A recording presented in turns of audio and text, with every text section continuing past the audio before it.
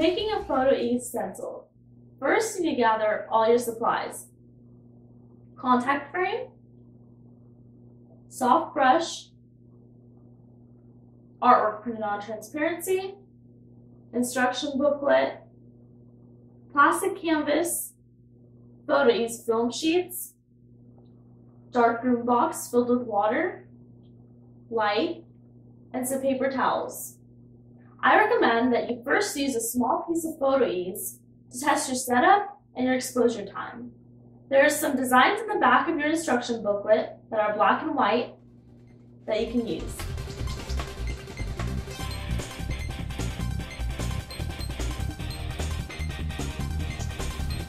To expose my PhotoEZ stencil, I'm going to be using this DIY light. First, put together the base.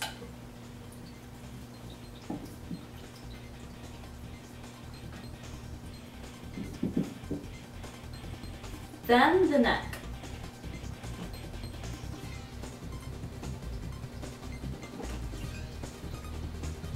After, attach your light.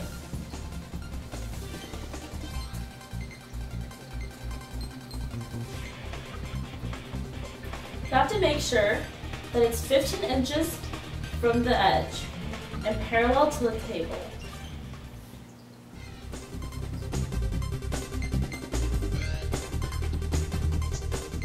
Make sure you're working in a dim lit room. Remove the clear top from your contact frame. Take out the PhotoEZ sheet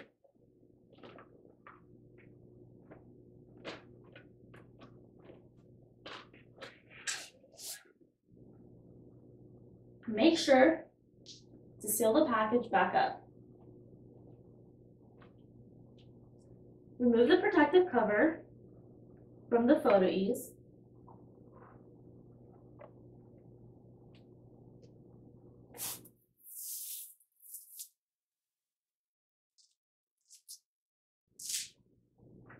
And place it shiny side up onto the black foam. Then take your artwork transparency and place it upside down on top of it. Take your clear top and place it over and push down for best contact. Then take something dark to place over it so there's no light exposure.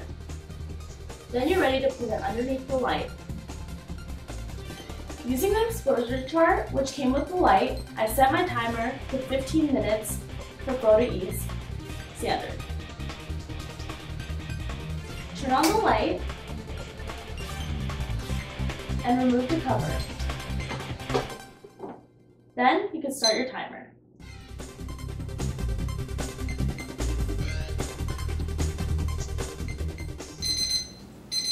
Our time is up. Turn off the light and stop the timer. Take out your PhotoEZ stencil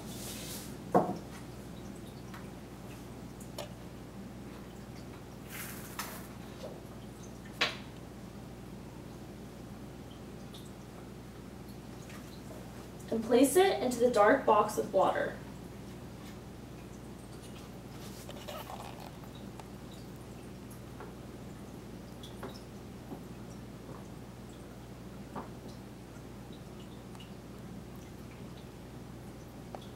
Replace the lid and make sure there's no light. Let it sit for at least 10 minutes. The longer it soaks, the better it turns out.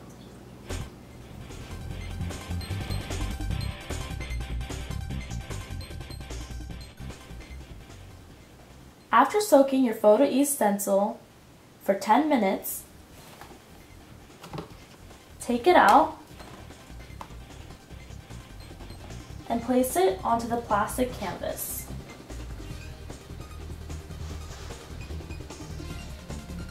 Then use your soft brush to remove all the unexposed areas of the image.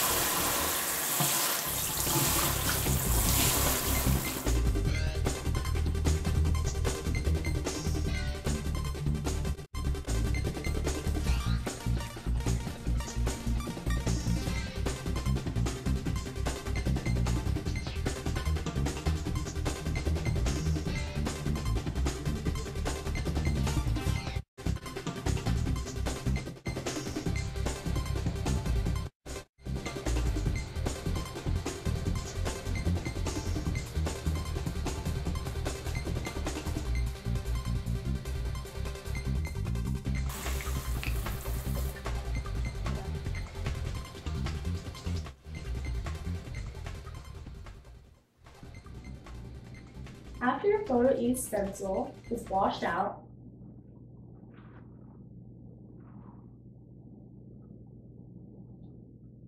blot it with a paper towel to remove any excess water.